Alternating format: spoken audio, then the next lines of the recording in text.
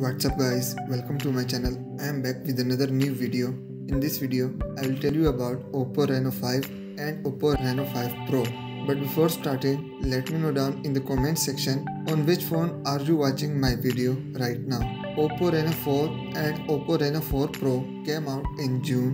Reno4 Special Edition joined them in September and Reno4F joined the family last month. Now a message has come that the company is preparing to present the new generation of Reno smartphones, Oppo Reno5. Information about an unknown Oppo smartphone has appeared in the TINA database, and the insider digital chat station shared some information about it. It is assumed that we are talking about the upcoming Oppo Reno5. Among the distinctive features of the new smartphone is a 4200 mAh battery with fast 65-watt charging and a multi-module main camera with 64 megapixel main sensor, 8 megapixel ultra-wide sensor, a 2 megapixel telephoto sensor and a 2 megapixel depth sensor. It is also important to note that the smartphone will run Android 11 with ColorOS user interface. Its front panel will be a 6.43-inch OLED display with a refresh rate of 60 Hz. As a hardware platform, the device will receive the Dimensity 800U chip with a clock frequency of 2.4 GHz and support for 5G. When to wait for the announcement of Oppo Reno5, it is not known for certain. We can only speculate that the company will not postpone the release of the smartphone and will present it before the end of this year.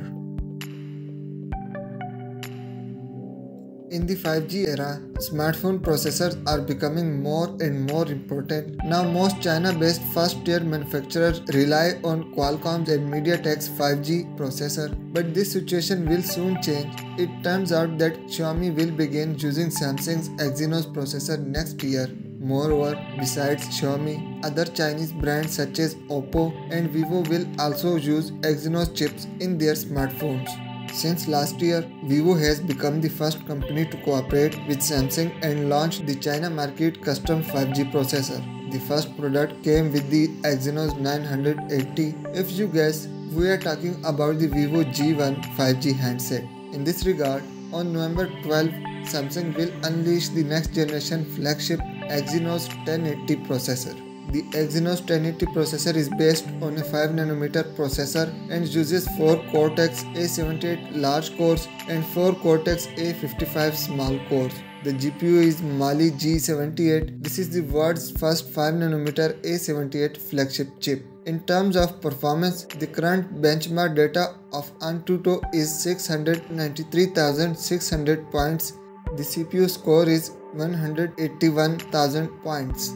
As you can see, the performance of the Exynos 1080 has surpassed the Snapdragon 865 and the Snapdragon 865 Plus. Moreover, it is slightly lower than that of the Kirin 9000 processor.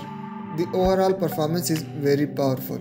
According to the latest news, Samsung's LSI division plans to supply Exynos processor to companies such as Xiaomi, Oppo and Vivo in 2021. The report did not give specific models, but the Exynos 1080 or even higher end Exynos 2100 have all chances to appear on these Chinese brands' models. This simply means that in next year's 5G processor market, Qualcomm and MediaTek will have greater pressure.